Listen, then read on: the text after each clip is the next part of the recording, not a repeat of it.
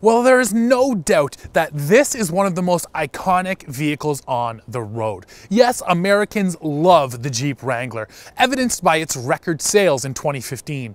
But when a vehicle gets to the end of its life cycle like the Wrangler is, sales usually start to slump. So what is this vehicle's recipe for success? That's what we're out here in the bush to try to figure out.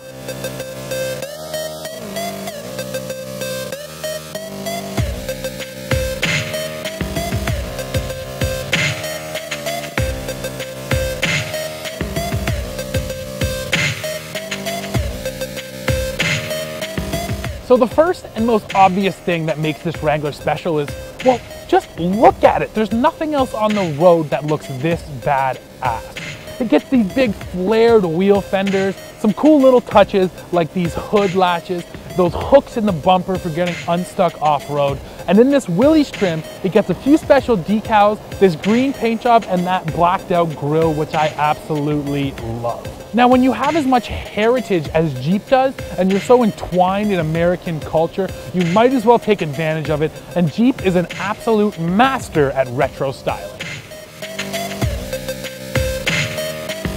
And this isn't just a regular Wrangler. Jeep has pumped up the nostalgia factor with this Willys Wheeler package. Now, it comes with some black decals on the hood and out back, as well as that army green paint job. It also gets blacked out 17-inch wheels with standard BF Goodrich mud terrain tires and a Jeep trail rated kit, which includes a big toe strap, D-rings, heavy duty gloves, and a Jeep branded bag. So once you get behind the wheel of the Wrangler, it's not immediately apparent why people love it so much. I mean, frankly, it just doesn't drive that well on the road. It's sort of all over the place, and the steering's really loose. It's got a big dead zone in the middle. And if you're trying to drive on a windy day, you're working so hard just to make sure that the Wrangler goes in a straight line. Now, of course, aerodynamics are not in this vehicle's favor either. It's just a big brick pushing through the wind, so it just gets tossed around all over the place. So when it comes to the powertrain, Jeep has things well sorted. We have a 3.6 liter V6 that makes 285 horsepower and 260 pound-feet of torque, which on the surface I think actually seems a little bit low, but in practice it's more than enough power. You're never really wanting for more power. The Wrangler's plenty fast, and most importantly, it has some good low-end torque, so when you're out there off-road, it's easy to pull yourself up and over obstacles. So it's definitely not driving on pavement that makes this Wrangler so popular, but I can tell you one thing Jeep has done really well that makes this vehicle lovable, and that's the interior.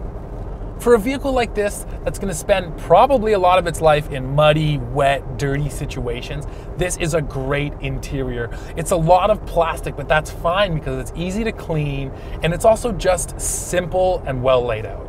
Plus, with this Willys Wheeler Edition, you get these big, thick rubber floor mats, which will do a good job at handling mud on your boots. What really makes this interior cool, though, is style. You get this great tactile feeling shifter to put it down into four-wheel drive. You get these cool little Jeep decals on the windshield. You get the Jeep grab handle with the little Sense 1941 on it. It just makes you feel like you're kind of part of a club, like you're kind of part of something special. And that style really ties into what makes this Jeep so special. It's just fun. Everything about this vehicle is just fun, but when it gets most fun is when the pavement ends. So let's head off-road and see what this Wrangler can really do. Out here in the bush is when this Wrangler really starts to make sense. Now, right now, I've come up to a little bit of a puddle. I can't quite tell how deep it is, but the beauty of this Wrangler, it gives you all the confidence in the world, and it just makes you want to go for it. And it just eats it up. It absolutely eats it up.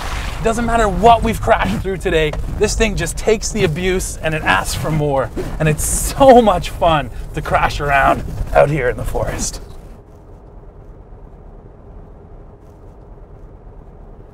And one of the funny things is that a lot of those traits that make it kind of bad to drive on-road make it good off-road. The steering is nice and loose, but that actually means that you're not fighting with the wheel. The wheel's not getting jerked out of your hands. You actually feel really in control when you're crashing over rocks or hills or whatever. And the Jeep's high stance and high seating position, which again, don't feel that great going through corners on the pavement, feel absolutely awesome out here in the bush.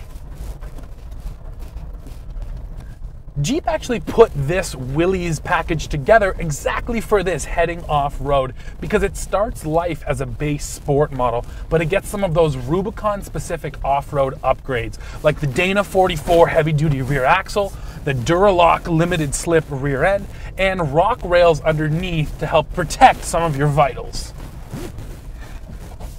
The other thing that makes the Wrangler special is it just doesn't really have any competition. This Wrangler offers over 42 degrees of approach angle, over 10 inches of ground clearance. There's nothing else out there that's set up so purposefully for off-roading. Maybe a Ford Raptor, but that's a whole different ball of wax compared to this thing. And the beauty of it is you don't need to get the Willys edition to get that great clearance. You get any Wrangler and you're already getting a pretty capable off-road machine. You know what? After really pushing this Jeep out here on the trails, I think I get it now.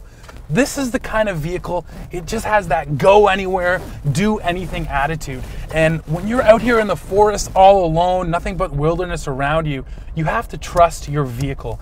And that relationship between me and this Jeep right now, it just gives you that really good feeling. It just makes you love your vehicle. It just gives you a deeper bond. And I think that's what this whole Jeep thing is really all about. So sure, you can, and a lot of people do, buy a Wrangler and take it grocery shopping or take the kids to soccer practice. But it's out here where this vehicle really starts to make sense, and it is out here where I fell in love with this Wrangler. It just has such a fun-loving attitude. It has totally unique style. It's unapologetic for its bad on-road driving dynamics. And best of all, it conquers everything off-road. It's that combination of traits that makes the Jeep Wrangler such an icon.